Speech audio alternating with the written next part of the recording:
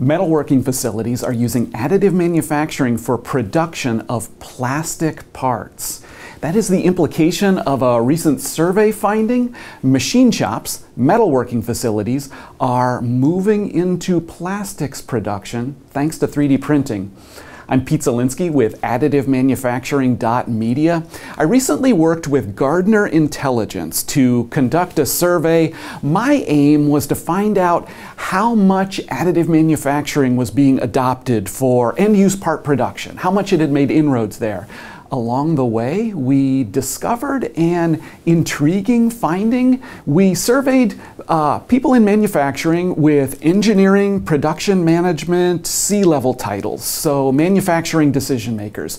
Many different industry sectors, many different types of manufacturing facilities, all related to discrete part production, metal parts, plastic parts. We got 340 responses. About a half of them said they were using additive manufacturing for some reason. So, looking just at the ones using additive, here's how they're using it. A lot use it for prototyping, a lot of use for tooling, as you'd expect. The share of additive manufacturing users currently using it for full-scale production is 27%, which, if anything, is higher than I might have expected. How much production? So look at this. Here are only those who reported doing full-scale production with additive. About a half are doing under 100 parts per month. About a third are doing under 1,000 parts per month. A fair amount are doing under 10,000 parts per month. What material? Mostly plastic. That stands to reason. In various ways, polymer 3D printing is a little farther along when it comes to production. Among other things, polymer additive, lower cost than metal. Now here's where something interesting happens.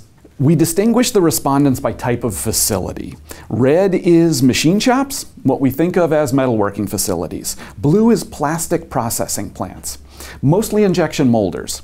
How are they using additive manufacturing? The different uses break out roughly the same. There's a bit of a difference around tooling, maybe because plastics processors have a lot of need for automation tooling and odd-shaped inspection tooling. Now look at this. For those using additive manufacturing for production, what material are they using? Among plastics processors, it's 100% plastic parts production being done this way. Makes sense. 3D printing is another alternative for plastic parts alongside injection molding.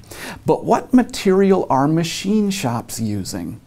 Look at this. By 2-to-1, machine shops doing production additive manufacturing are using it to do production of plastic parts over metal.